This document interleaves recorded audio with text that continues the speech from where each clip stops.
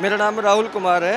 Netafim irrigation India private limited में हरियाणा में देखता हूँ। ड्रिप के बारे में आज हम कृषि मेले में यहाँ पे स्टॉल लगाए हुए हैं, जिसमें हम ड्रिप की टेक्नोलॉजी के बारे में बता रहे हैं। इसमें ड्रिप में क्या होता है, पानी को हम कब, कहाँ, कैसे और जितनी अमाउंट में चाहते हैं उतनी अमाउंट में हम दे सकते हैं। और इसमें सिस्टम क्या क्या होता है, हेड यूनिट होती है, फील्ड यूनिट होती है। हेड यूनिट में हमारे पार्ट्स आते हैं फिल्ट्रेशन सिस्टम, फर्टिगेशन सिस्टम।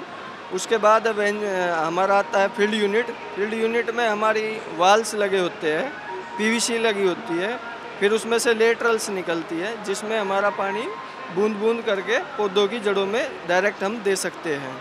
इससे फ़ायदा हमारा क्या होता है, लेबर कॉस्ट की सेविंग होती है और अपना जो फर्टिगेशन है वो सेव होता है। पानी का हम इसमें 70% हम पानी बचा सकते हैं और फर्टिलाइज़र हम 30% इसमें सेव कर सकते हैं। जो लेबर कॉस्ट है वो हमारी सेव होती है। और मेन जो हमारा है कि हम डायरेक्ट पानी को उसमें बूंद बूंद से पौधे की जड़ में दे सकते हैं।